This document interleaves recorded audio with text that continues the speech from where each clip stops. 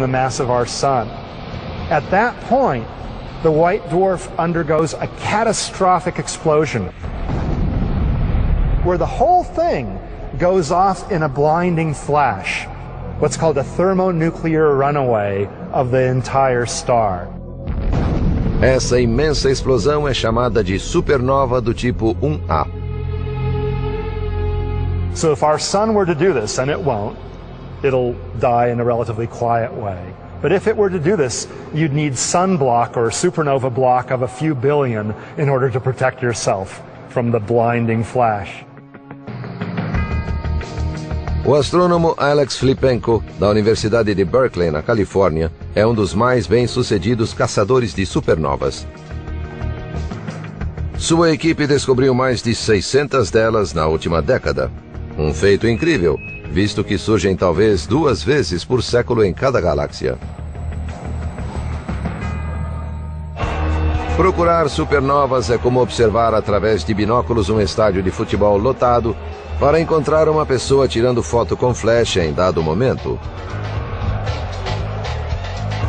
If you were to look at each person individually, one by one, you would have a hard time finding the person who happens to be taking a flash photo. Filipenko aumenta as chances estendendo a busca para além das estrelas simples, ou mesmo de galáxias simples. Para isso, ele conta com a ajuda de um assistente de alta tecnologia. So this is a robotic search engine for exploding stars, supernovae. It has been programmed to robotically take photographs of over 1,000 galaxies a night, and over the course of a week it does 7,000 or 8,000 galaxies, and then it repeats the process, comparing the new pictures of each galaxy with old pictures. Now, usually there's nothing new in the new picture, but occasionally a star blows up, a supernova goes off, and then you can see in the new picture a bright point of light that wasn't there in any of the old pictures. Though a supernova is visually very, very bright, the visible light is only 1% of 1% of the total energy, 1/10,000th of the entire energy emitted by this colossal explosion. Embora supernovas do tipo 1A se originem da explosão de anãs brancas, muitas outras estrelas conhecidas como supernovas do tipo 2 indicam a morte dramática de estrelas mais maciças, entre 8 e 10 vezes a massa do Sol.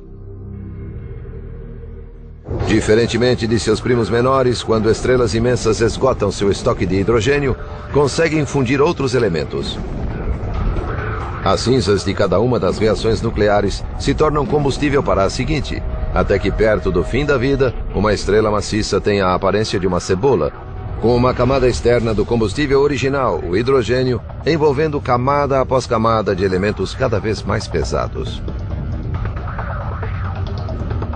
It goes through its normal life, fusing hydrogen into helium, then helium into carbon and oxygen into neon and magnesium, and then silicon and sulfur.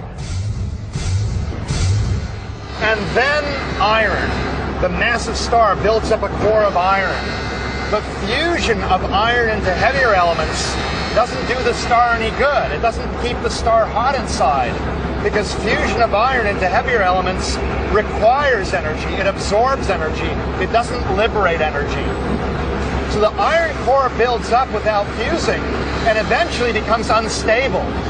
When it reaches something like 1.5 times the mass of our sun, it collapses. O colapso é violento.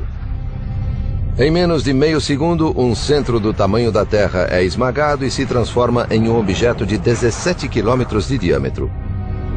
Por um instante, o centro ricocheteia, colide com as camadas externas da estrela e dá início a uma das maiores explosões do nosso universo desde o Big Bang. The collapse of the iron core blows apart the rest of the star in a colossal explosion. It's truly an amazing, incredible event. Os cientistas sabem que as supernovas representam mais para o universo do que magníficos espetáculos visuais. Elas são, na verdade, a fonte dos elementos pesados que compõem tudo ao nosso redor. All of the iron in this foundry came from exploding stars, from gigantic explosions. All of it. All the iron you see everywhere came from exploding stars. And in fact, all the elements heavier than iron, directly or indirectly, were made by exploding stars. And those elements were ejected into the cosmos by these gargantuan explosions. À medida que o material dessas explosões se espalhou pelo universo, tornou-se a substância dos planetas, luas, novas estrelas e coisas ainda mais extraordinárias.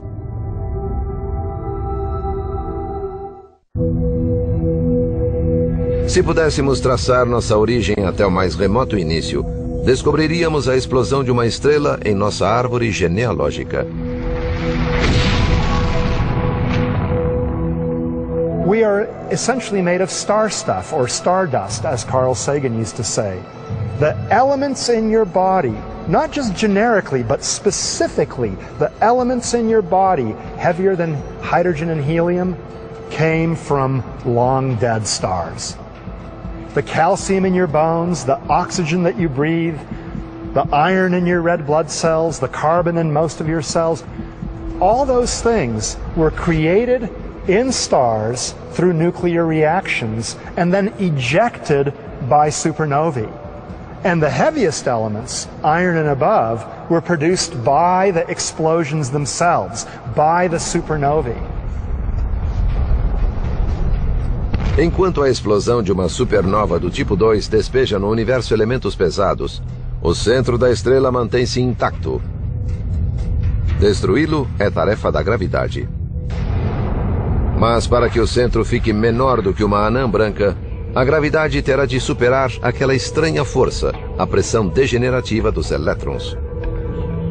Gravity actually finds a way of defeating that tendency the electrons have to push each other apart by combining the electrons with the protons and turning them into neutrons.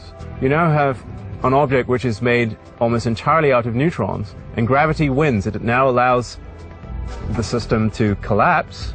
Further, there are no longer electrons stopping that, and gravity seems to win, except neutrons, it turns out, also don't like each other, and you end up with a new stable object, even smaller, even more dense, called a neutron star. Comparadas com as estrelas comuns, as estrelas de nêutrons são pedrinhas cósmicas. Podem ter apenas 17 quilômetros de diâmetro. So imagine you take a star about 1.5 times the size of our sun, and then you compress all of that material down into a very small space, about the size of Manhattan. You've just made yourself a neutron star. Espremer essa quantidade de massa num espaço tão pequeno cria um objeto muito denso. Uma colher de chá de substância da estrela de nêutron pesaria 1 bilhão de toneladas.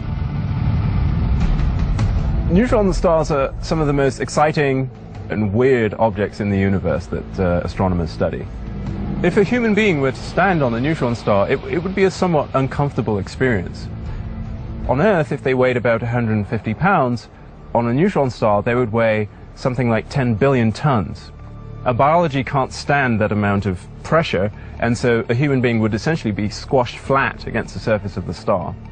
In addition to that, neutron stars are spinning at an incredibly high rate, hundreds of times per second in some cases. Foi a rapidez desse giro que permitiu aos astrônomos identificar as estrelas de nêutrons. Some neutron stars are spinning really rapidly, and they have a really amazingly high magnetic field. That magnetic field, together with the spin, forces a bunch of charged particles, electrons, to go along the axis of the magnetic field. And those accelerated electrons give off light. They produce a well-focused beam of light. Now, this is like a lighthouse whose beam is always on, but you only see it when the lighthouse beam intersects your line of sight. In a similar way, we might see the shining neutron star only when the beam points at us. That object is called a pulsar. Algumas estrelas são tão maciças, talvez 25 ou até 40 vezes a massa do Sol, que nem mesmo a estrela de